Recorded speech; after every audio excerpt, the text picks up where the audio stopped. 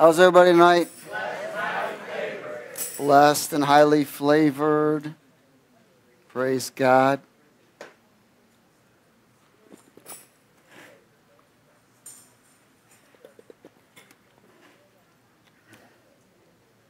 Training for reigning. You don't reign unless you're trained. God doesn't put someone in a position to reign unless he's trained. That's why they have a certain age where you can buy certain weapons in this country. But in the kingdom of God, it's not about an age. It's about being trained. Trained up. And training always takes consistency. Oh, we've heard that word before, haven't we? Because there's no victory without consistency. It's impossible. These are some of the requirements. There's something that the Spirit brought to me in the area that we needed to get it recorded. Because we get questions on certain areas, especially ancestral or generational curses, where it seems like people don't get it sometimes. And they don't realize what they're doing. It's bringing a curse on their life. How many of y'all want to live a blessed life? But then we got to remove all the cursed things that's causing us a cursed life. You know, God wants to bless our socks off. Amen? And sometimes things that he blesses us with become an idol. And when it becomes an idol, it becomes a curse. That's why anything between you and the Lord, I'm telling you, anything, I'm going to say that again, anything, your spouse, your children, your job, anything that is in between you and the Lord becomes a curse. So everybody got it? Why? That's why he said something very powerful. He said, if you really want to follow me, not only do you need to deny yourself, pick up your cross and follow, but you must hate your life. Your mother, your father, your sister, your brother, your wife, your children, your husband. And that word hate means that God must be first in everything. So that means that you must, and we all must, desire and be willing to do whatever it takes to fulfill his will. Not our own. Amen? To fulfill his will.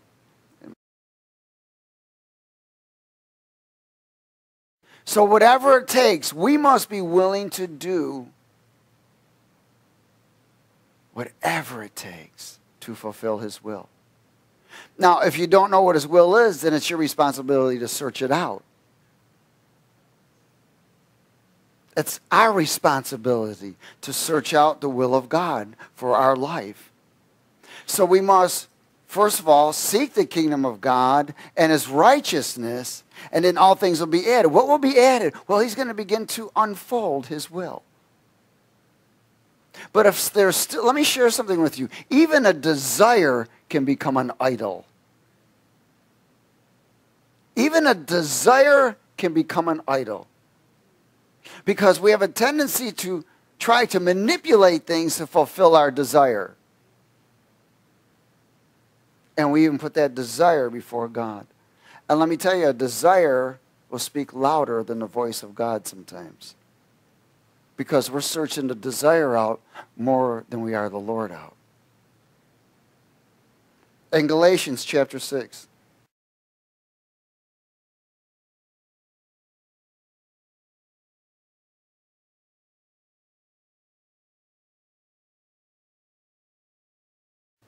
Galatians chapter 6. And we've heard this multiple times. In verse 7 it says, do not be deceived.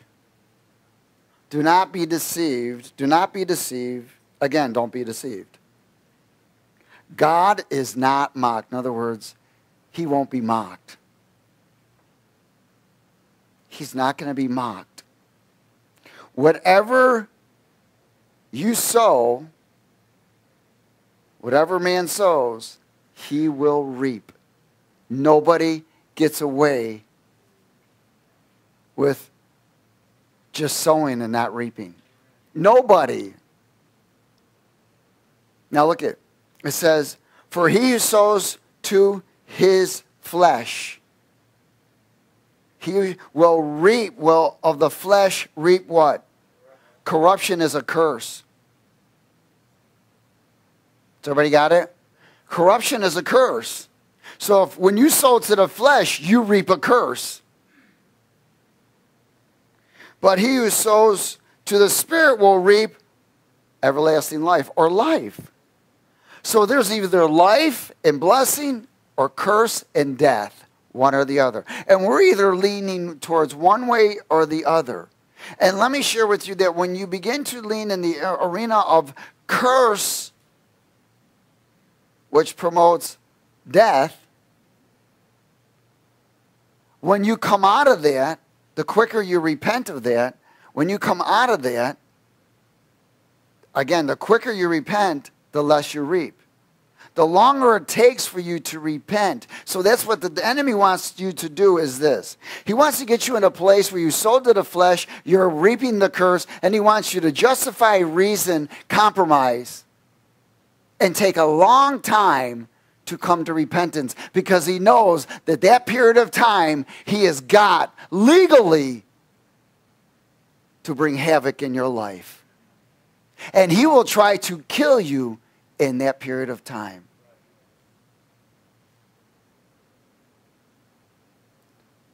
So when we repent for these things, we need to sow quickly. Why? Because you want to outrun the reaping due you. So we sow in the Spirit more, and we sow in the Spirit more, we sow in the Spirit more. We cry out to the Lord, seek him with all of your heart, and you will find him. You know, people are still trying to, well, where is the Lord? Well, why don't you seek him with all of your heart? Instead of relying on all the other things that bring you fulfillment. And then you will find him. One of the areas the enemy influences us to sow in the flesh is through acts of the flesh and through your mouth. Those are the two areas. Through the acts of your flesh and through your mouth. He tries to get you to sow in the flesh to reap corruption so that you can bring a curse on yourself. Because in Proverbs 18:21, you don't have to go there, just write it down. It says that death and life are in the power of the tongue. So you have the power of this tongue to bring a curse in yourself or to bring a blessing in life to yourself. You have the power to cut something loose or to bring it on in and reattach yourself to it. And Isaiah 33, would you go there, please?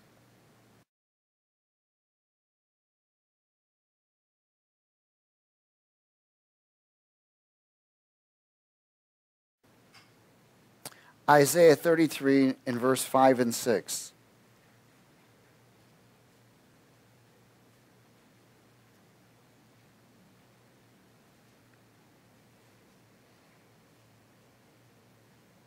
It says, the Lord is exalted, for he dwells on high. He has filled Zion with justice and righteousness. Now look at this. It says, wisdom and knowledge will be the stability of your times and the strength of your salvation. Wisdom and knowledge. The fear of the Lord is his treasure. That's reverence, honor, and respect. It's amazing in how quickly individuals do things and negate the fear of the Lord. Say things like Jesus is not even there. Do acts like Jesus is not even there. Like he's not even there. What a shame. No relationship. See, so when a person is in that condition, their relationship is when they want it, but God wants it all the time. So then a person is actually using God, and God can't use them. So everybody got it? Wisdom and knowledge is the stability of your times and the strength of salvation. So we're going to need some wisdom and knowledge with understanding, aren't we? That's why Hosea 4:6 says what? Come on, go there. We want to back.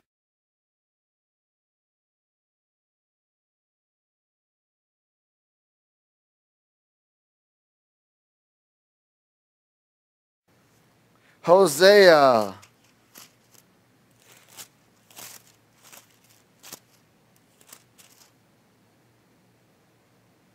4:6. My people are destroyed for lack of knowledge, wisdom, and understanding. They're destroyed, setting on a path of perishing because they have sowed to the flesh and brought a curse to themselves. My people are destroyed for lack of knowledge because you have rejected knowledge. Because you have rejected my counsel, correction, and direction, my wisdom, knowledge, and understanding, I will also reject you from being priest. A priest is someone that's close to the Lord, who ministers to the Lord. You know, in the Old Testament, a priest's inheritance was the Lord. That's what his inheritance was, the presence of God. It says, because you have forgotten the law of your God, I will also forget your children. So you see, something happens. There is a ripple effect. When you sow in the flesh and bring a curse, that curse comes to you, and it's rippled effect down your family line. So everybody got it?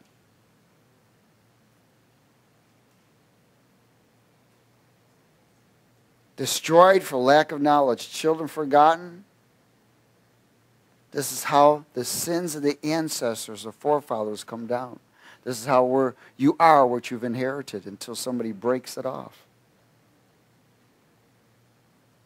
Why? Because they sowed in the flesh and they're reaping corruption because they have brought a curse. A curse is a legal right for any demon to access your life. And they flood. They come as quick as possible. They do everything they can to prevent you from coming and humbling yourself and repenting. They do everything they can. They want to keep you in that place of reasoning, justification. Blame this person, blame that person. Compare yourself with someone else. The longer you take, the more you reap. Psalm 51.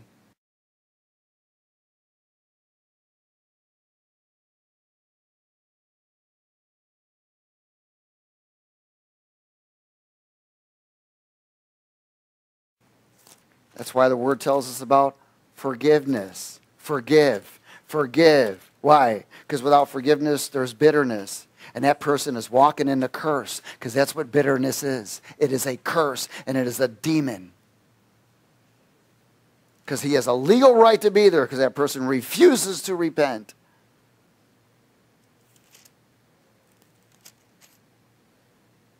Psalm 51, verse 1. Would you read it with me? Have mercy upon me, O God, according to your loving kindness, according to the multitude of your tender mercies. Blot out my transgressions. Transgressions are the act. These are the acts, what we call reacts, because of the influence of the presence of evil, which is called sin. He says, wash me thoroughly from my iniquity. He knew, because he reacted, that he sowed in the flesh. He acted according to the presence, the influence of evil, that when that reaction manifested, it was a transgression. He knew it brought a curse on him and his family line. He knew it. He said, for I acknowledge my transgressions, No, he says, verse 2, I'm sorry. Wash me thoroughly from my, what? Iniquities. That's an iniquity is an inherited curse. Goes on the family line. And cleanse me from my sin. For I acknowledge my what? Or my acts. I acknowledge my deeds. And my sin is always before me. In other words, the presence of evil is always still there. Against you only have I sinned and done this evil in your sight, that you may be found just when you speak and blameless when you judge. Behold, I was brought forth what? In a curse. I was born with a curse. Why? Because it's called an generational curse or inherited curse, ancestral curse. They're born with it. How are we born with it? Because of our forefathers that committed transgressions and never repented for them. Behold, I was brought forth in iniquity, and in sin my mother what? Conceived me. Behold, you desire truth in the what? Inward parts. And in the hidden part you will make me to what? Know wisdom. Well, wait a minute. Didn't we just talk about something? What's going to be the stability of your salvation in these times? Wisdom and what? Knowledge. Even he was crying for it because he knew exactly what was going on. I was brought forth in iniquity. I was born in sin. Man, I need some wisdom and knowledge and understanding of how to break this off. In Deuteronomy 5.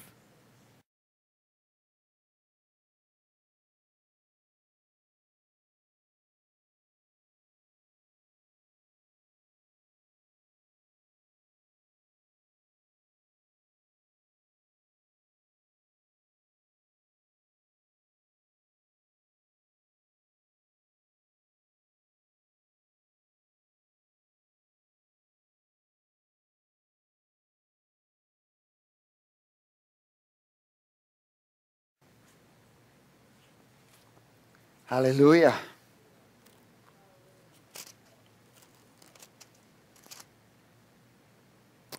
Deuteronomy chapter 5 and verse 1.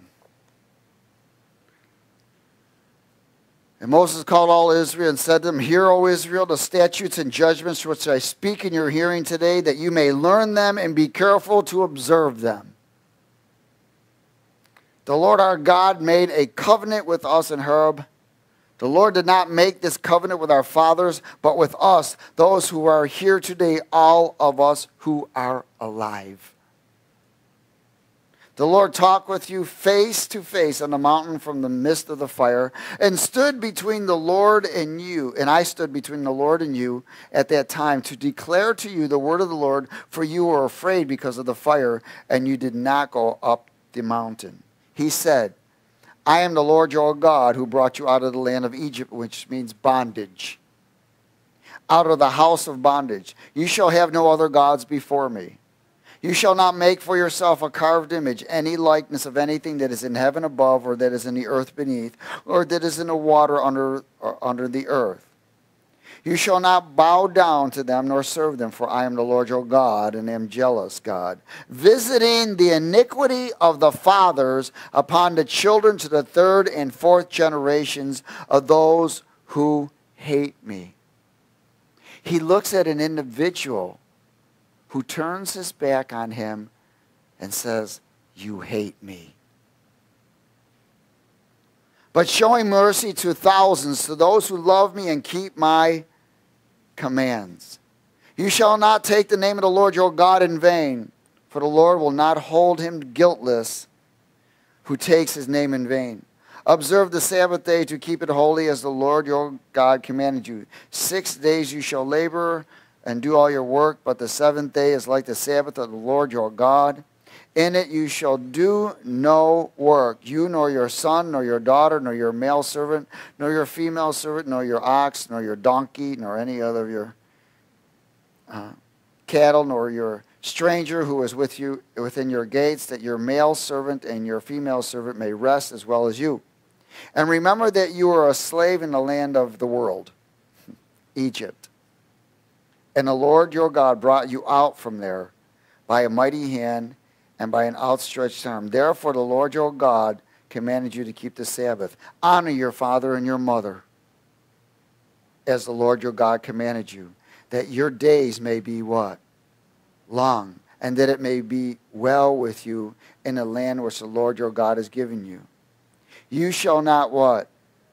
Murder. You shall not commit adultery. You shall not steal. You shall not bear false witness against your neighbor. You shall not covet your neighbor's wife, and you shall not desire your neighbor's house, his field, his male servant, his female servant, his ox, donkey, or anything that is your neighbor's. These words the Lord spoke to all your assembly in the mountain from the midst of the fire, the cloud and the thick darkness, with a loud voice.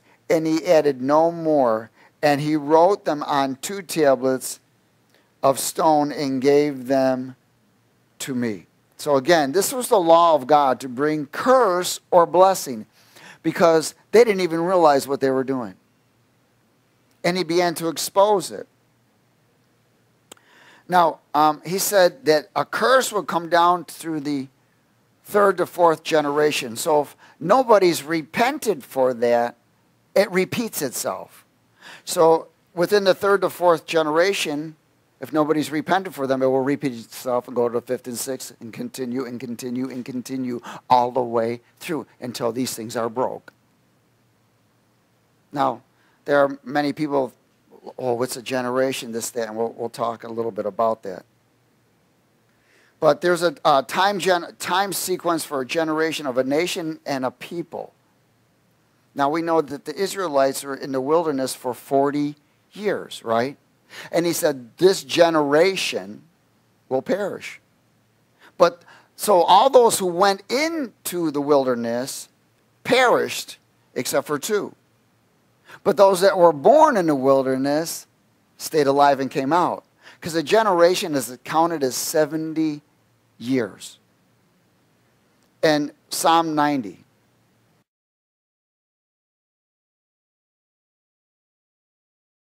Again, there's a generation of a people and a generation of a nation.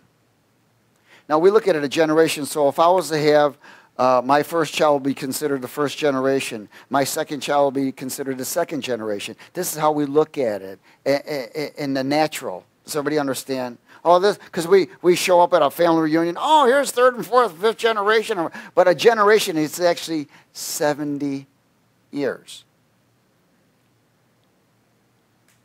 And Israel, well, we'll talk about that later. I love it. Psalm 90, is everybody there?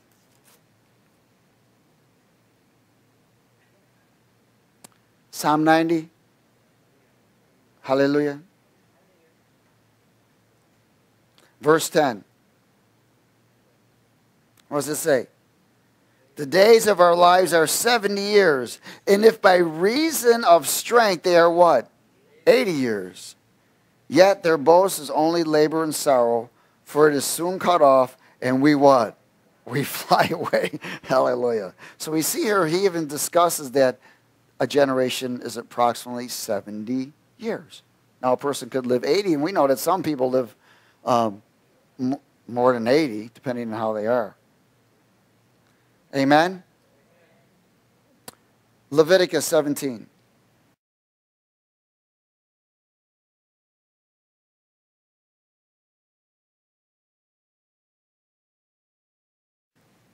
It's amazing. I was doing some research and so forth, and I found out how many people think that a generation is 20 or 25 years. How could anybody even think that? Because they're carnal.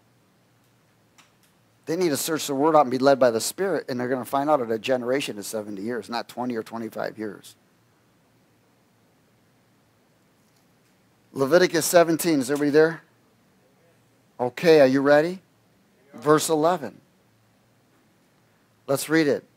For the life of the flesh or the natural body, the physical body, is in the blood.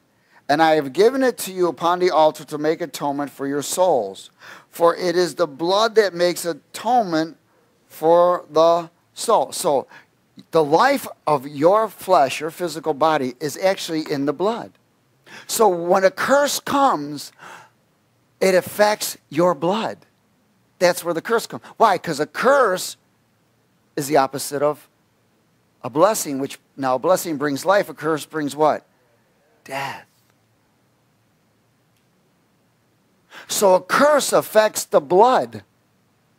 People wonder why they're in certain conditions sometimes, because that curse has been inherited. That's why when you go to a doctor, what does he first do? He takes a blood test, or he asks you, hey, is there any diabetes? Is there heart disease? Is there this? What's he looking for? He's looking for disease in the blood, but it's actually a curse that generated. That's how it originally generated.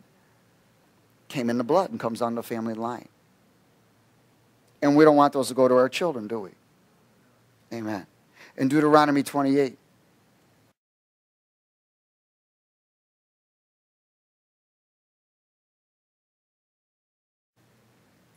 Many times somebody will come for counsel or whatever, and we begin to discuss certain things, and they have certain bondages, and, well, who else has it in your family? Well, yeah, we're the same. We carry the same disease. Well, no kidding. You carry the same demon. Remember, a curse gives a demon a legal right to access you. So not only is the blood cursed, but the evil presence is there too. In Deuteronomy 28 and verse 15. He said, but it shall come to pass, if you do not obey the voice of the Lord your God, to observe carefully all of his commandments and his statutes which I command you today, that all these curses will come upon you and overtake you. Cursed shall you be in the city, and cursed shall you be in the country. Cursed shall your basket and your kneading bowl. Cursed shall be the fruit of your body in the produce of your land, the increase of your cattle and the offspring of your flock. Cursed shall you be when you come in, and cursed shall you be when you go out. The Lord will send on you cursing, confusion, and rebuke in all that you set your hand to do, until you are destroyed and until you perish quickly because of the wickedness of your doings in which you have forsaken me. The Lord will make the plague cling to you until he has consumed you from the land which you are going to possess. The Lord will strike you with consumption, with fever, with inflammation, with severe burning, fever, with the sword, with scourging, and with mildew.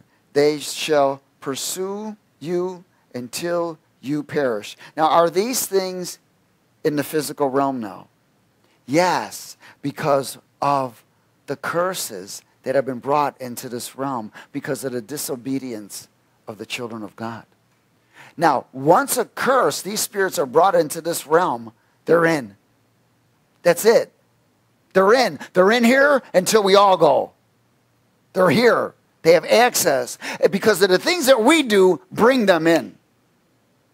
God's trying to hold them back, and God's people being disobedient in the things that they're doing, bring a demon right from hell into this realm.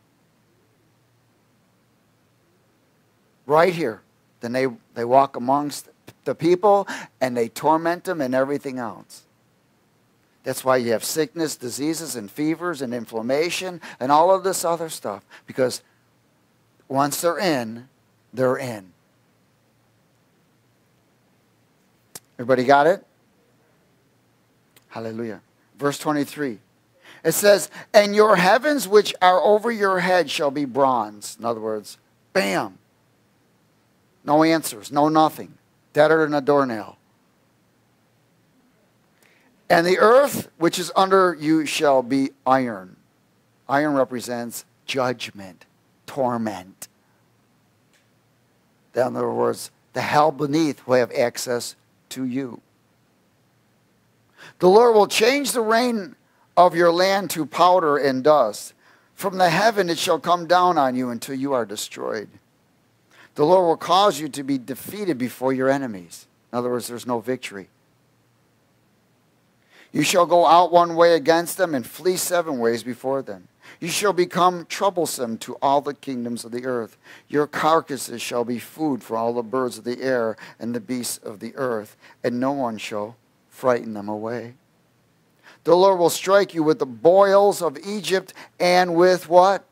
Tumors, and with the scab, and with the itch from which you cannot be healed.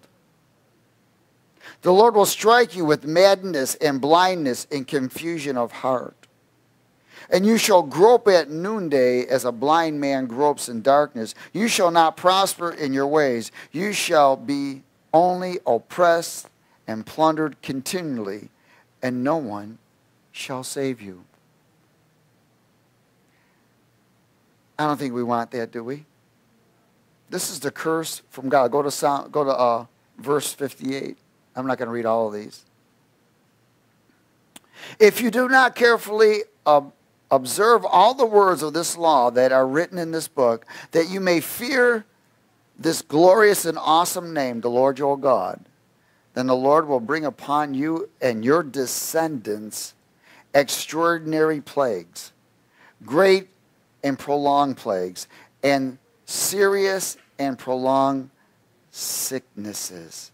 Moreover, he'll bring back on you all the diseases of Egypt, of which you were afraid, and they shall what? Cling to you. Also, every sickness and every plague which is not written in this book of law will the Lord bring upon you until you are dead. Why? Because the end result is what? Death. So, again, people don't take these things serious. They wonder why all kinds of things are going on in their life. Now, this is under the law. Yes, we are under grace, but we must fulfill the law just as Jesus did. And by you and me fulfilling that requirement is being led by the Spirit. Is everybody okay? Praise God. Why don't we go there for a second so you get an understanding. Romans chapter 8.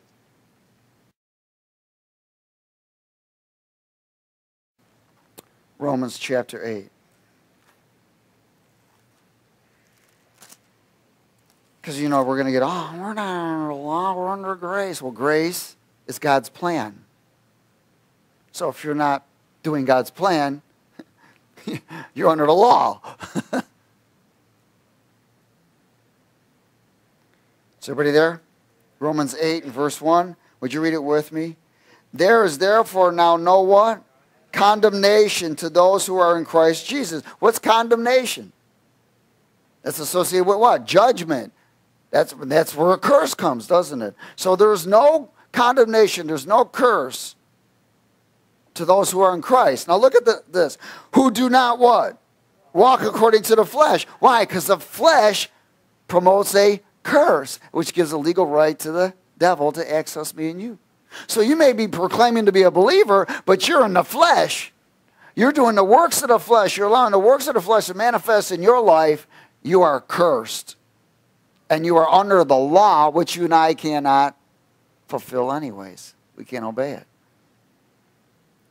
Again, there is therefore now no condemnation to those who are in Christ Jesus, who do not walk according to the flesh, but according to the Spirit. For the law of the Spirit of life in Christ Jesus has made me free from the law of sin and death. For what the law could not do, in that it was weak through the flesh, God did by sending his own Son in the likeness of sinful flesh. On account of sin, he condemned sin in the flesh. That the what? Look at verse 4, very important. That the righteous requirement of the law might be fulfilled where? In us, who do not walk according to the flesh, but according to the Spirit. So how are you released from that law? Walking according to the Spirit. Does everybody get this? This is serious. I don't think people really get what's going on sometimes because they lose the fear of the Lord. They just think they can just shoot off at the mouth and do anything anytime they want. And then think they're going to get away with it. And then they walk, and it could be years. And next thing you know, you're just, oh my God, I don't get it. I go to church once in a while. I tithe once in a while. I I pray once in a while. I love God. He knows my heart. Oh, you got a devil. You got a big reaping demon that's preventing you from being humble, and you're full of pride. Hallelujah. Let's go a little further. So the righteous requirement of the law might be fulfilled in us who do not walk according to the flesh, but according to the Spirit. For those who live according to the flesh set their minds on the things of the flesh. But those who live according to the Spirit, the things of the Spirit. For to be carnally minded is what? Death. But to be spiritually minded is life and peace. So everybody get it? Daniel 9.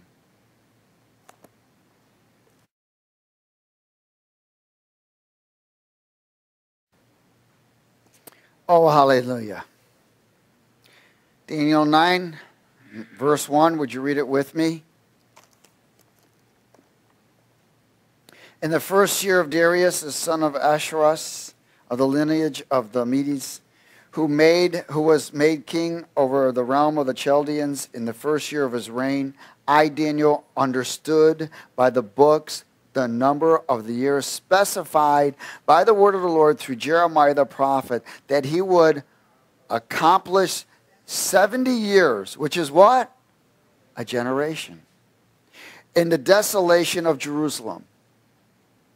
Then I set my face toward the Lord God to make requests by prayer and supplication with fasting and sackcloth and ashes. I prayed, and I prayed to the Lord my God and made confession and said, O Lord, great and awesome God, who keeps his covenant and mercy with those who love him and with those who keep his commandments. We have sinned and committed iniquity. We have done wickedly and rebelled, even by departing from your precepts and your judgments. Neither have we heeded your servants, the prophets, who spoke in your name to our kings and our princes, to our fathers, and all the people of the land. O Lord, righteousness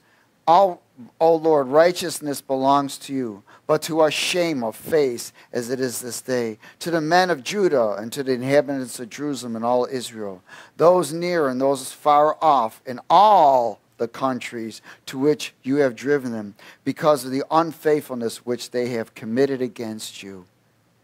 O Lord, to us belongs shame of face, to our kings, our princes, our fathers, because we have sinned against you. To the Lord our God belong mercy and forgiveness, though we have rebelled against him. So will rebellion bring a curse? Amen. We have not obeyed the voice of the Lord our God to walk in his laws, which he set before us by his servants, the prophets. Yes, all Israel has transgressed your law and has departed so as not to obey your voice. Therefore, the what? The curse and the oath written in the law of Moses, the servant of God, has been poured out on us because we have sinned against him. And he has confirmed his words which he spoke against us and against our judges who judge us by bringing upon us a great disaster, for under the whole earth such has never been done as what has been done to Jerusalem. As it is written in the law of Moses, all this disaster has come upon us, yet we have not made our prayer before the Lord our God, that we might turn from our iniquities and understand your truth. In other words, they did not come to repentance and turn away from it. They lacked wisdom and knowledge and understanding. They were in captivity. It wasn't until Daniel found the book of Jeremiah that Jeremiah prophesied that they would be in captivity for 70 years in Babylon. And Daniel was wondering why they weren't cut loose yet. So he began to pray to God. And he began to repent for the sins of the nation, the people, and his forefathers, and all their forefathers, that they might be released from the spirit of bondage and the curse that has been brought upon them. Verse 14. Therefore the Lord has kept the disaster in mind and brought it upon us, for the Lord our God is righteous in all works which he does, though we have not obeyed his voice. And now, O Lord our God, who brought your people out of the land of Egypt with a mighty hand and made yourself a name, as it is this day, we have sinned. We have done wickedly. O Lord, according to all your righteousness, I pray, let your anger and your fury be turned away from your city, Jerusalem, your holy mountain, because of our sins and from the iniquities of our fathers. Jerusalem and your people are in reproach to all those around us. Now, therefore, our God, hear the prayer of your servant and his supplications. For the Lord's sake, cause your face to shine on your sanctuary, which is desolate. Oh my God, incline your ear and hear. Open your eyes and see our desolations in the city which is called by your name. For we do not present our supplications before you because of our righteous deeds, but because of your great mercies. O Lord, hear. O Lord, forgive. O Lord, listen and act. Do not delay for your own sake, my God, for your city and your people who are called by your name. So we see Daniel found out. He humbled himself. And as he began to pray, the Lord sent a servant, an angel to him and said, I got it.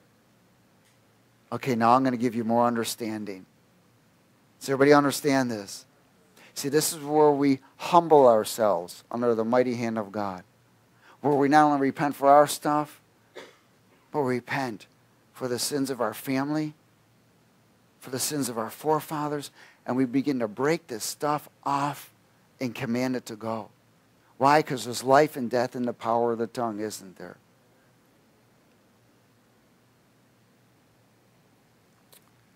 Hallelujah. These are called ancestral or inherited or generational curses. Until somebody breaks these, they recycle and repeat. Amen?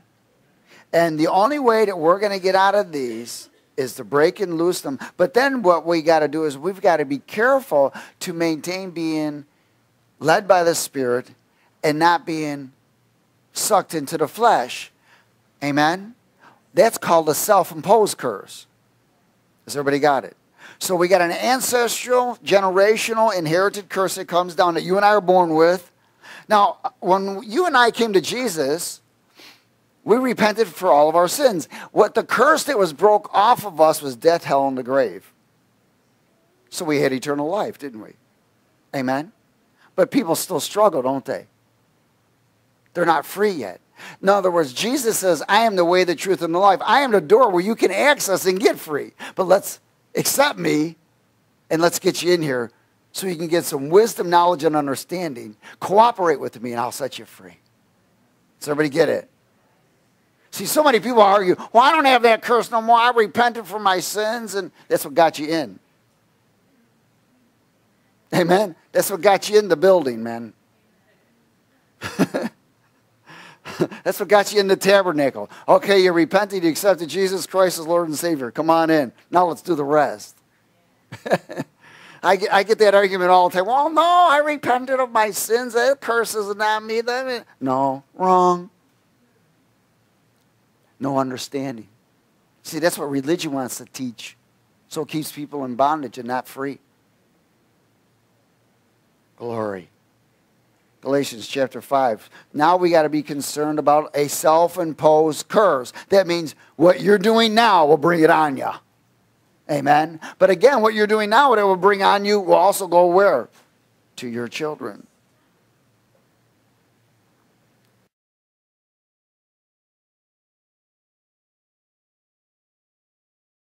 In verse 16 it says, I say, then walk in the Spirit, and you will not fulfill the lust of the flesh. In other words, if you're walking in the Spirit, you are fulfilling the required law, amen, that you're not under the law. You are fulfilling the requirement of not being under the law, but you are under grace. But this grace means that you must cooperate with the will of the Lord. Amen? So rebellion will be sowing to the flesh. Amen? rejecting counsel of the Lord will be sowing to the flesh. Does everybody get this? Shooting your mouth off as something stupid because you still want to be alive will sow to the flesh and you'll bring a curse. And it's a self-imposed curse again. And the longer you wait to repent, the more you will reap. And you have to reap. You will reap. Something is delayed. You lose something. Something happens. Always. Okay. Galatians 5:16, I say then walk in the Spirit, and you shall not fulfill the lust of the flesh. For the flesh lusts against the Spirit, and the Spirit against the flesh. And these are contrary to one another, so you do not do the things that you wish, you desire. Hello? But if you are led by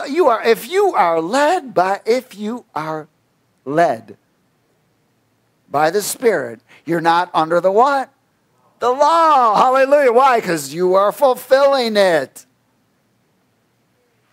Now, the works of the flesh are evident. In other words, you're going to say, look at man, if you're doing any of these things, you are not being led by the Spirit, and you have a curse.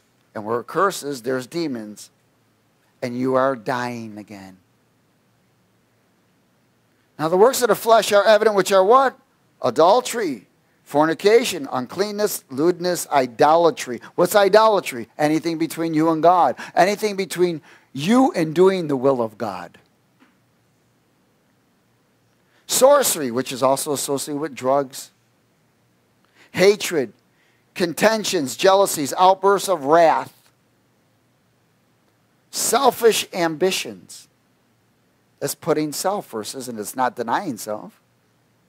Dissensions, heresies, envy, murderers, drunkenness, and revelries, and anything that's like this that's associated with the works of the flesh, of which I tell you before, and just as I also told you in time past, that those who practice,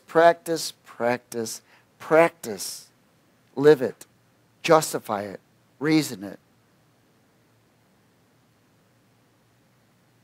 will not inherit the kingdom of God. Why? Because they're cursed.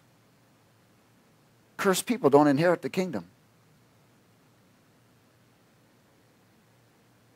Amen? Does everybody get it? Cursed individuals cannot get in the kingdom. Hallelujah. So this brings a temporary curse. A self-imposed curse, doesn't it? So until something's done about it, it increases more and more and more, doesn't it?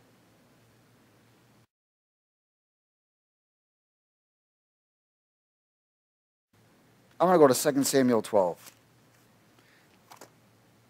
2 Samuel 12. Self-imposed curse. We know that rebellion will bring a self-imposed curse, right? Trusting in your own strength will bring a self-imposed curse. And I'm going to give you a scripture. You can just write it down. It's Genesis 12, 1 through 3. Individuals that curse or reject Israel bring a curse. It brings a curse on them. I get a lot of people, I don't need to pray for Israel. That person's cursed and doesn't even know it. Those who bless Israel are blessed. Those who curse Israel are cursed. The word tells us that we're to pray for Israel every day. 2 Samuel chapter 12. Is everybody there? Read it with me, please, starting at verse 1. Then the Lord sent Nathan to David, and he came to him and said to him, there were two men in one city, one rich and the other poor. The rich man had exceedingly many flocks and herds, but the poor man had nothing except one little ewe lamb, which he had bought and nourished. And it grew up together with him and with his children. It ate of his own food and drank of his own cup, and lay in his bosom, and it was like a daughter to him. A traveler came to the rich man, who refused to take from his own flock and from his own herd to prepare one for the wayfaring man who had come to him. But he took the poor man's lamb and prepared it for the man who had come to him. Does everybody see this? So David's anger. Now Nathan's the prophet telling David this story. He's telling about this rich dude and this poor dude and how the rich guy really took advantage of this poor guy. And David's anger was greatly aroused against the man. And he said to Nathan, as the Lord lives, the man who has done this shall surely die.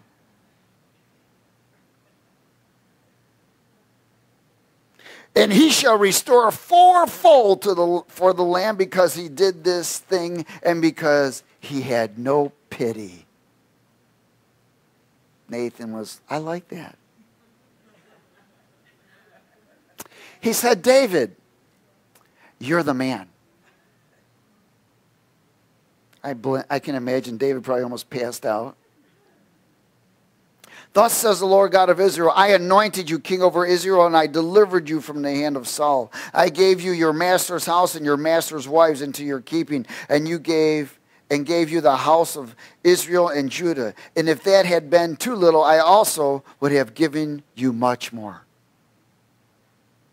Why have you despised the commandment of the Lord to do evil in his sight? You have killed Uriah the Hittite with the sword. You have taken his wife to be your wife and have killed him with the sword of the people of Ammon. Now therefore the sword shall never depart from your house. He brought a self-imposed curse.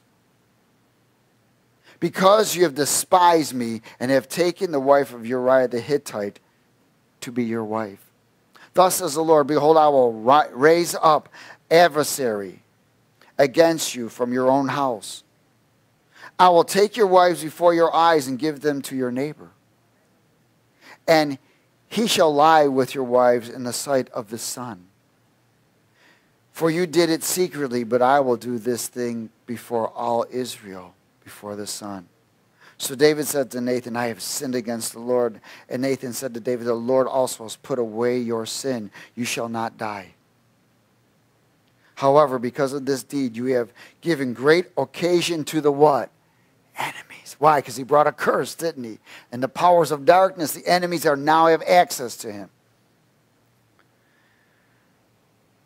You have given great occasion to the enemies of the Lord to blaspheme. The child also who is born to you must surely what? Can't have that seed. Then Nathan departed to his house, and the Lord struck the child that Uriah's wife bore to David, and it became ill. David therefore pleaded with God for the child, and David fasted and went in and lay all night on the ground. And so the elders of his house arose, went to him to raise him up from the ground, but he would not, nor would he eat food with them. Then on the seventh day it came to pass that the child died, and the servants of David were afraid to tell him that the child was dead. So they said, indeed, while the child was alive, we spoke to him, and he could not heed our voice. How can we tell him that the child is dead now? He may do some harm. When David saw that his servants were whispering, David perceived that the child was dead. Therefore David said to his servants, is the child dead? And they said, he's dead. Now I want you to look what David did. Verse 20. And David arose from the ground, washed and anointed himself, changed his clothes, and he went into the house of the Lord and what? Worshipped. Then he went to his own house, and when he requested, they sent food before him, and he ate. But I think it's pretty powerful in that area that what did he do? Okay, he repented. He went to the house of the Lord. What he did is he went before the Ark of the Covenant, and he worshiped the Lord. He accepted his judgment. He accepted what he reaped. He broke the curse for that period, but there was still an inherited curse coming down the family line. From that point on, all of David's sons were murderers and fornicators. And David could not build the house of God, which he so desired to do. His greatest desire was build a house for the Lord, a tabernacle, a dwelling place for the Lord. And the Lord said, no, because you have blood on your hands. That's why Solomon was the only one that could build it. So David prepared everything and got everything, millions and millions of dollars and pounds of gold and tons of stuff, and prepared it all for his son Solomon to build it. Does everybody get it? So again, David couldn't build the house of God, brought a curse on his family line. His sons all became murderers and fornicators. Amen. There was no rest to the family. The sword was always there. The child died because it was cursed. Amen. And again,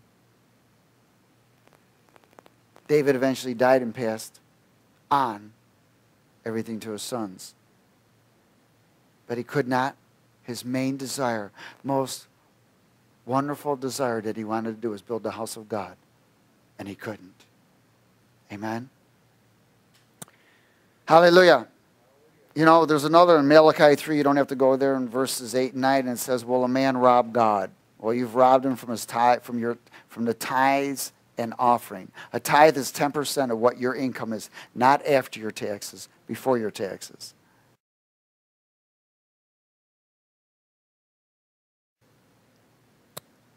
That's income.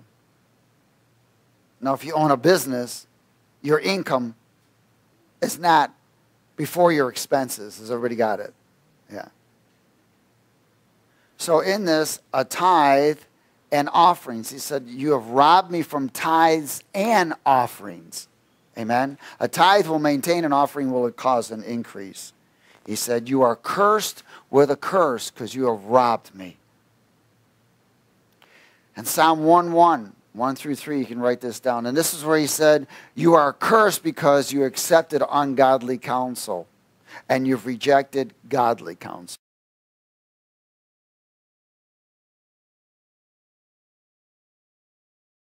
So this will bring a self-imposed curse. Abortions bring a self-imposed curse.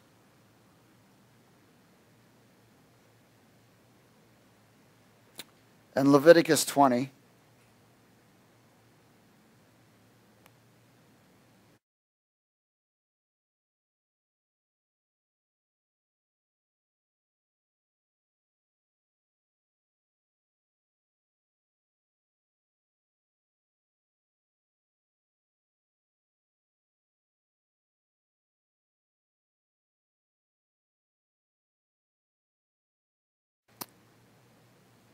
in verse 22,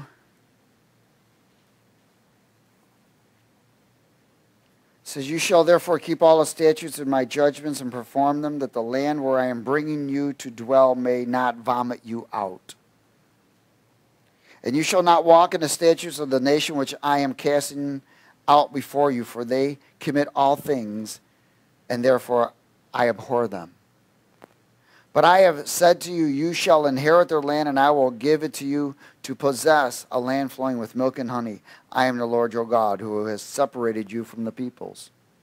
You shall therefore distinguish between clean animals and unclean, between unclean birds and clean. You shall make yourselves abominable by beast or by bird, or by any kind of living thing that creeps on the ground, which I have separated from you is unclean. And you shall be holy to me, for I, the Lord, am holy, and have separated you from the peoples, that you should be mine. And a man or woman who is a medium, or who has familiar spirits, shall surely be put to death. They shall stone them with stones, and their blood shall be upon them. In other words, a person that's visiting mediums or doing tarot cards or seeking information through anything else besides the Lord is cursed. It is called a self-imposed curse. Amen? In 1 Corinthians 6.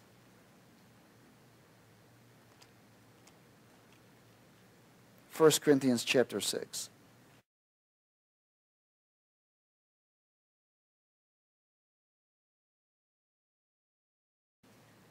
You know, the devil tries to manipulate with you. You'll run into someone who's a new ager or in the all worldly. Hey, what's your sign?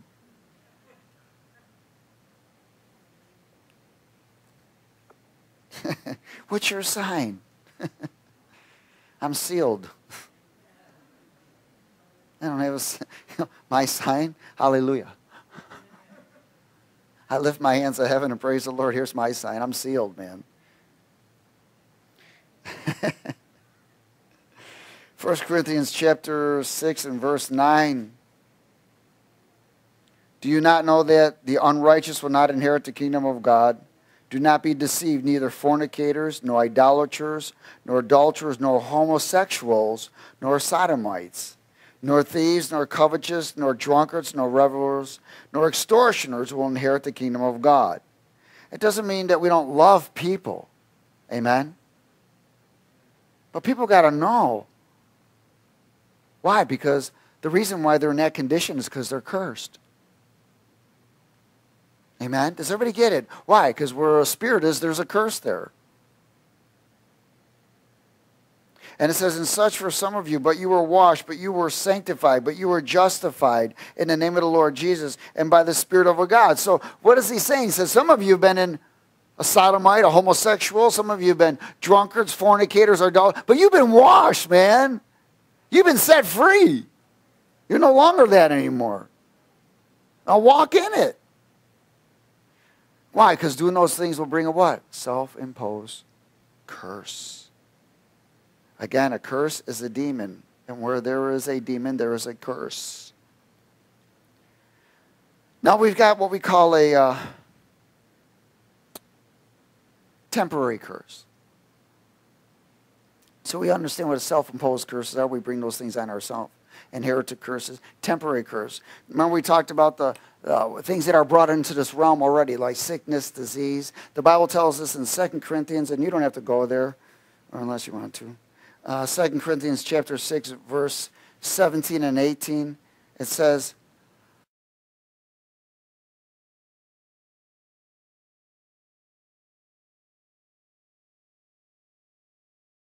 if you come out from among them and don't touch anything unclean, then I'll be a father to you.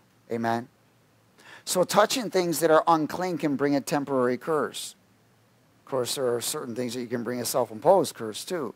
In other words, if you shake somebody's hand that's got a sickness or disease or a flu or virus, that's still a curse.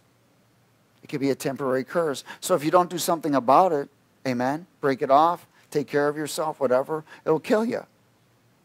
Does everybody get it? You know how many children are dying in other countries because they got a stomach flu and they're dehydrated and there's nobody there to assist them for a simple stomach flu, that these kids are withering up and dying left and right. And that's all they would need is an antibiotic or something to kill that flu or virus. Amen? Another thing that will bring a temporary curse is accursed items. And in Joshua 7, if you'll go there, please.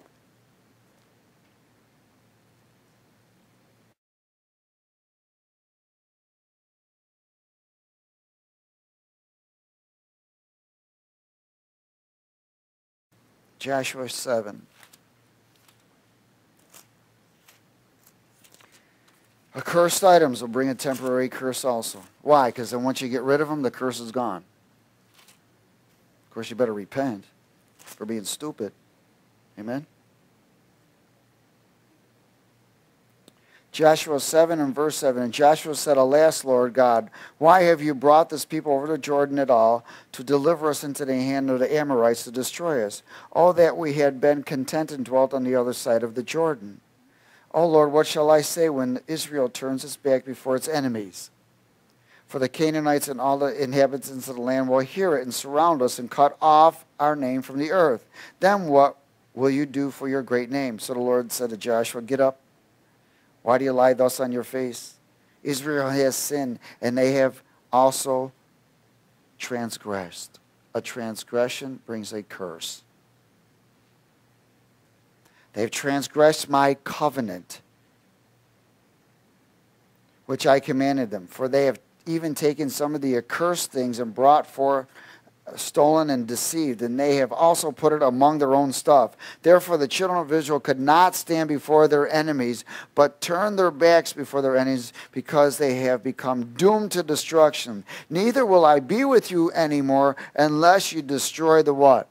Accursed items, or remove them. Amen? So that will bring a temporary curse, or If you promote it and keep it, it will bring a self-imposed curse that will maintain for a while. 2 Timothy chapter 2.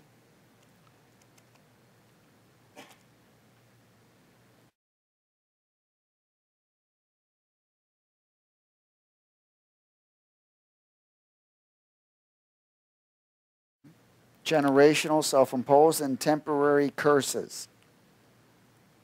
Is everybody okay? Are you getting this? Hallelujah. 2 Pete, chapter. Did I say 2 Pete? Well, 2 Pete. 2 Peter. 2 Peter, please. Chapter 2, verse 12. Hallelujah. Yo. Is everybody there yet? Did you get out of Timothy?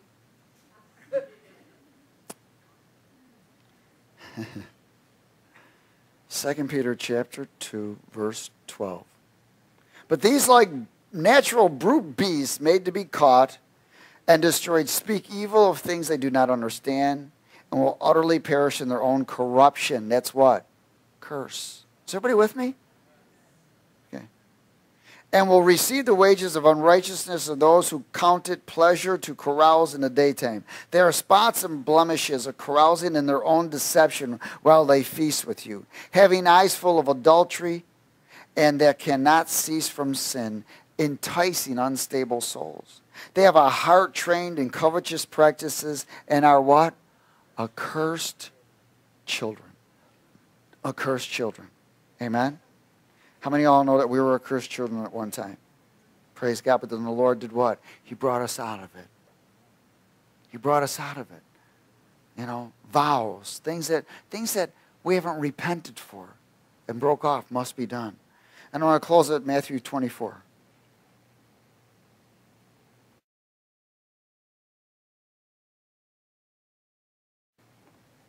Matthew 24. Jesus was hanging out with his disciples. And in verse 4, and Jesus said to them, take heed that no one deceive you. For many will come in my name, saying, I am the Christ, and will deceive many. And you will hear of what?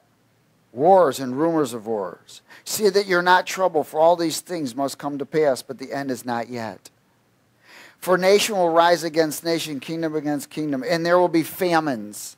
Why will these things come to pass? Famines, pestilence, and earthquakes in various places. Because more demonic influence will be released because of the transgressions of mankind. More demonic, that's why things are getting worse. There's a sense that things are getting better for some people in a certain area, but the earth generally is getting worse. More evils taking place. Amen? In verse 32. Now it says something very powerful. It says, now learn this parable from the fig tree. The fig tree is Israel. When its branches have already become tender and puts forth leaves, and you know that the summer is near, so you also, when you see all these things, know that it is near at the doors. Assuredly I say to you, this generation, how long is the generation? 70 years, will by no means pass away till all these things take place. Heaven and earth will pass away, but my words will by no means pass away. But as of the day and the hour no one knows, not even the angels of heaven, but my Father only. But as the days of Noah were, so also will the coming of the Son of Man be. For in the days before the flood, they were eating and drinking and marrying and giving in marriage until the day that Noah entered the ark, and did not know until the flood came and took them all away. So also will the coming of the Son of Man be. The fig tree is known as Israel. Israel became a nation in 1948. 1948 and 70. Anybody got a number? Hello? So we're between 2000 and what? 17 or 18. Amen. Does everybody get it? We're pretty close, aren't we? Now, this is the generation. He says it's got to come in that period. So it can be any moment. Is everybody okay? Listen, the word says that in the latter days, good will be called evil and evil will be called good. And we're seeing it now. It's all over the place. Man, you turn on the TV and I'm telling you what, it's disgusting. It's incredible, of the things that's going on. You know, kids are going to school and getting worse. They're not getting better. It's tough. You're saying kids are a lot of the public schools and stuff. Man, let me tell you, it's tough there. Because they're not Christian. And they're going to teach and promote evolution. And they're not going to promote God. They're going to promote every other religion there. And they'll promote witchcraft. And they're going to promote same sex. They're going to promote early sex without marriage. They're going to promote everything that is ungodly. Amen? That's why we must be parents to our children, not just friends. Parents first, then friends. Amen? Praise God. Listen, things are happening. We're to be using the wisdom that God has given us and understanding and continue to be seekers. We're separated unto the Lord. Don't let the enemy draw you in and suck the life out of you. If you do something, repent quickly, get reconciled. Break the curse. Amen? And things that the Holy Spirit starts bringing up to you, you might have made a vow years ago that you never repented for. There might have been something that he's bringing things up more and more so that we are free, completely free. Amen. Father, we thank you for your word. We're honored and blessed. Let this seed be protected by the blood of the Lamb and let it grow and bear fruit for your glory. And let the name above all names, Jesus, be glorified in everything we do. In Jesus' name. Everybody said amen?